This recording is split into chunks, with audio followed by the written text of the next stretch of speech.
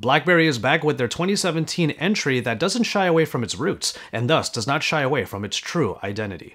The result is a phone that simply just gets shit done. It's Joshua Vergara, what's going on everybody, and this is the productivity-focused, keyboard-toting BlackBerry KEYone.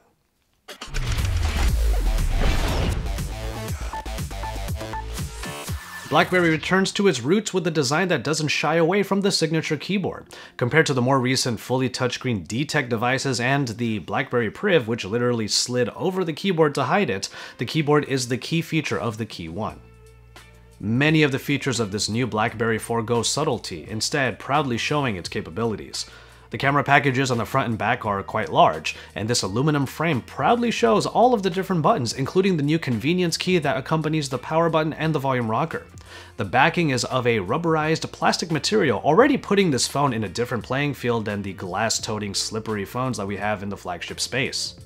And the result is a phone that can fit under a couple of particular descriptors, industrial or business-oriented, and when compared to its totally touchscreen competitors, we found ourselves pretty enamored with the look and feel of this brick-like KEYone. Now the rear material and the thicker body actually make the handling pretty easy. It sits comfortably in the hand and it's easy to grip, with the only main gripe we have with it being the notification dropdown. It's just kind of hard to really reach it at the top. A few keyboard gestures allow for easier one-handed usage. For example, swiping up and down in order to look at pretty much any application. It's nice to have one's finger out of the way so that I'm able to really look at Instagram very easily. However, one-handed usage is not really the focus of this phone, as it has a physical keyboard that pretty much encourages the pinky balancing act. Now I had a little bit of trouble figuring out what my convenience key would be, but Jimmy Westenberg, who helps write the full review at AndroidAuthority.com, did the brilliant move of putting the Google voice search as his convenience key, and since then, I have done the same. And finally, the fingerprint reader is embedded in a place that makes an incredible amount of sense for BlackBerry, the spacebar. A couple of LEDs even pulse to show when it can be used, and unlocking the device is as easy as just resting your thumb on there because pressing the spacebar actually doesn't do anything when the phone is in standby. The KEYone is the only device that looks and feels like it does in the flagship space, managing to find the best middle ground for every feature that is splayed across its body. We applaud BlackBerry for putting some real thought into the KEYone without going too far in certain aspects. One of those aspects is the display. In order to accommodate the keyboard and to take up all of that space on the body, the screen had to become a 3:2 ratio at 1080p resolution. It's going to look very different from the 18:9 like aspect ratio screens of 2017. That said, however, it's still a very functional screen and it doesn't do any worse than any other flagship device, despite it not being Quad HD resolution. The IPS display still does a good job of showing off YouTube videos, Sling TV in my case, and even works well when it comes to gaming. However, one thing we notice about this display is even at its lowest level, the screen is still a little bit too bright in dark conditions, and in broad daylight, even the highest setting kind of keeps it from being fully visible. You might end up noticing in this review that there's a bit of a trend with the KEYone. While the display and some other aspects of the phone are not going to be really above average or even on par with some of the flagships that you're seeing in 2017, it still does just enough so that you'll be able to enjoy the device and get your stuff done. And that trend will continue in performance. The spec sheet makes this phone seem far from the flagships that you might be comparing it to. The Snapdragon 625, the Adreno 506, and 3GB of RAM are all at least one step back from basically any other high-profile phone. It should come as no surprise then that this phone is not meant to be a end-all be-all powerhouse. And this is probably mostly due to the 3GB of RAM. It gets filled up pretty easily, and I found myself having to do clear all maintenance, as I call it. Basically going into the recent app screen and remembering to clear all of the applications before I opened up, let's say, a game, or even used the phone with Android Auto, which did hang a little bit when the RAM was filled up. So hardcore gamers and avid media consumers probably won't have the best time with the BlackBerry KEYone. However, if you're looking for productivity and for business-like tasks to be the main part of the KEYone, then the phone actually moves swimmingly. Going into the hub and looking at emails or just responding to messages and even swiping over the productivity tab all provide an experience that is seamless and incredibly smooth and really just gets the job done. We had no issues with call quality on the T-Mobile network, even having a really good audio experience because there's a noise-canceling microphone on here and anybody that I called said that I sounded clear and very crisp. 4.5 hours of screen on time was pretty common when it came to our usage with the KEYone. However, on some occasions I actually found myself getting 6 hours of SOT. Now of course there is a 1080p display on here and it's a smaller screen compared to many of its competitors. However, it's still one of the better parts of this phone, and it's easy to top off the battery because QC3 is available in the USB Type-C port down here. Even better, BlackBerry added in a boost mode. Plug in the phone and some of the functions and also processing power will be dialed down, allowing for the phone to find the fastest possible charging time. BlackBerry veterans of the Bold or even the Classic will feel right at home here, but other users might need a little bit of time to get past the learning curve. Pressing down with force on tactile keys takes a little bit of getting used to, especially for those that are used to swiping on touchscreens or even touch typing with keyboards like Flexi. If you want a swipeable keyboard, then you can always put one on the screen, but then you're going to lose precious screen real estate. Indeed, the workflow that BlackBerry is kind of touting here is typing on the physical keyboard and then resorting to voice if you need it. Even the currency key that has a speaker icon on it has basically just one function: turning on the loudspeaker during calls. You can imagine that if you're on a call and you need to look something up, you press that button and then you're already on the keyboard, so you continue typing and searching and finding the thing that you need. Now, a lot of BlackBerry users are probably trying to figure out what shortcuts they're going to put on their keyboard. 52 shortcuts, 2 for every letter on the QWERTY keyboard, are available for long presses or short presses. There is one caveat, however. You have to use the BlackBerry launcher in order to take advantage of this functionality. The reason is because the BlackBerry launcher waits for the input and then opens the corresponding app or shortcut. Using a third-party launcher will open up the device search, which is an extra step to the shortcut. But as we'll explain later, the BlackBerry software is actually really nice to use, so it may not be that much of an issue if you feel the same way. With a little bit of imagination, there are many possibilities to the KEYone keyboard.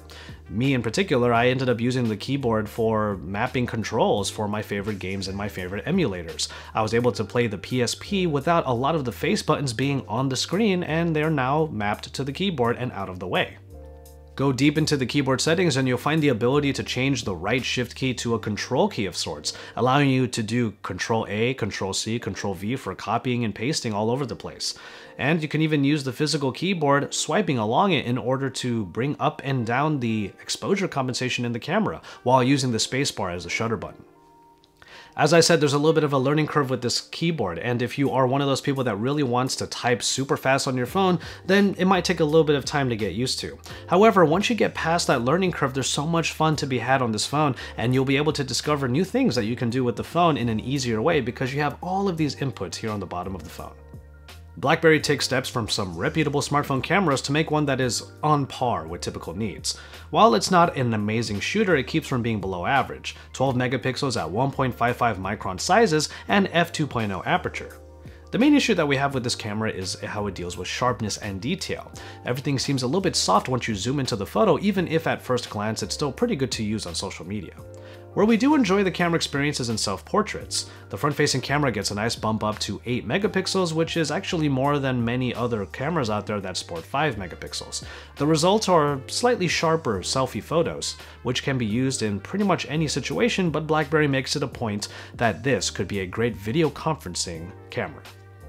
Another main gripe that we have is the lack of optical image stabilization, so in low light, even if it is able to expose the photo properly, it might end up being a bit blurry because without stabilization, that slower shutter speed could lead to more motion blur. We don't think that the camera is terrible in any particular regard, but like the display and like performance, it just doesn't offer as much as pretty much any other high-end device we've seen in 2017. Don't expect it to be above and beyond, but you can still expect it to get the job done. And finally, the experience that ties all of this together, the software. BlackBerry has done a lot to add its own identity to Android over the last couple of years, and it all begins with the launcher. The only place that it really clutters things is in the app drawer, where even the Shortcuts tab or the Widget tab just seems a bit antiquated compared to current Nougat editions. But one thing we really do like about it is the ability to have quick pop-up widgets. By swiping up on any of the different applications that have widgets installed, you'll be able to have a small pop-up version of it rather than needing to put it on your home screen. But really, it's just a gateway to all of the productivity apps, the BlackBerry Hub being the place where it all comes together. It's a catch-all for emails and messages, and it pulls from different messaging apps, even WeChat.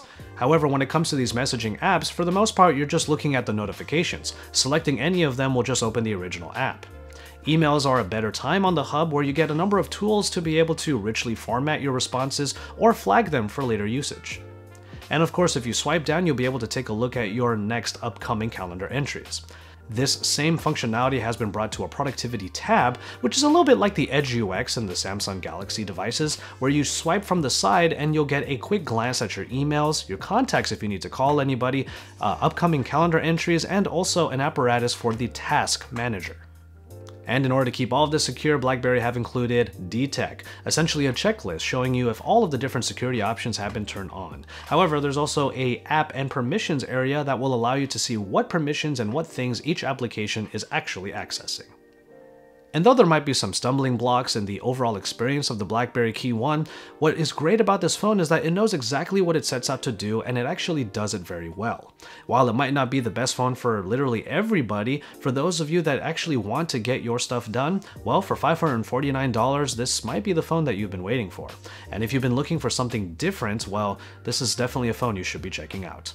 There are a lot of users out there that might scoff at the BlackBerry KEYone or at BlackBerry in general, but those might be the same users that ended up saying recently that smartphones are starting to get boring. We have nothing but touchscreens now and everything is a black slab, and while those are very valid arguments, you should also remember that BlackBerry has decided to buck that trend. This is a phone that dares to be different, and even if it's not perfect, it is still an enjoyable device. We don't recommend it for literally everybody, but if you've been waiting for something different and something that just simply gets shit done, well, the BlackBerry KEYone just might be the phone that you've been waiting for. And here we are in 2017, and we can't wait to see what they bring next. As always, thank you guys very much for watching, and I hope you enjoyed this review of the BlackBerry KEYone. If you're a BlackBerry fan, then this might be the phone that you've been waiting for. But if you've also thought that touchscreen phones have started to become a little bit cookie cutter or maybe boring, then you've also been waiting for a phone like this. Keep it tuned to Android Authority for even more about this phone and even more across the flagships that we have this year in 2017. We're only halfway through the year, so there's a lot to look forward to. Keep it tuned to Android Authority for that and even more. Head on over to AndroidAuthority.com for all of the best written content, and then subscribe to this channel if you haven't already, because we are your source for all things Android.